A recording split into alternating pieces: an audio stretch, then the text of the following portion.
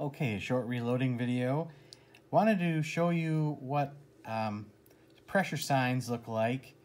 A lot of people post videos wondering if this case shows pressure signs or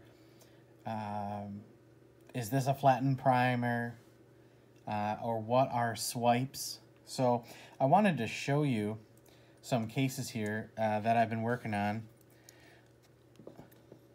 So in the center is a 6.8 SPC, and on either side are some TAC 30 cases that I've sized, and all three have been fired. And what I wanted to show you was, like, this is a factory Hornady case that was fired in a 6.8 SPC. It's an SPC2 type chamber. Now, if you look here, I'm going to try to get that in focus. If you look here, you'll see kind of no real damage marks. You can see a little bit of a bright spot. Let's say at 12 o'clock there, right on the M and the R. That's kind of just a mark that is made during the process of ejecting the round out. Now, some people might say, oh, you see that little mark? Is that a pressure sign? Well, no, let me show you what a pressure sign is. All right, this case here had, I think, short head space, okay? Now, at the very top, you can see a line in the case. That is where this was done with a AR-15 that was not even hooked up to a gas system, okay? That is the extractor trying to rip this case apart.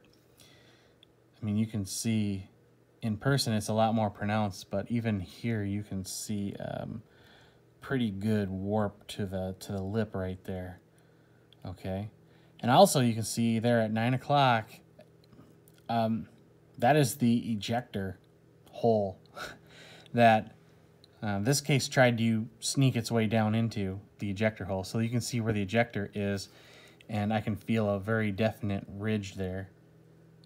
Maybe you can see it. See that on there?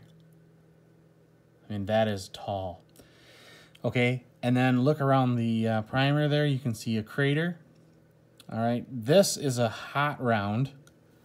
All right, that's what people say. Oh, be careful of pressure when you get up to this. Now, this was near max load on a case that had needed we don't have to fire form these, but this case had not been formed yet. Like it had gotten, let me make this clear. It was like this. I formed it and I trimmed it into this, and I hadn't fired it before. This one had already been fired once with like a milder load, and I'll say that it kind of, let's say, fire formed to the chamber, and then this one's shoulder got bumped slightly. So what I've learned here from this is maybe I can take it a little bit easy on the first loading of the case after I had just transformed it into a TAC 30 case. But that is what pressure signs look like. They do not, this is not, no pressure signs here. The little marks on there, right here and right here, those are just part of gas gun living. This has some pressure marks, okay? When you see that, that's where you say, whoop, we're getting close, boys. Basically, the brass can't handle it anymore. So that's what I wanted to show you.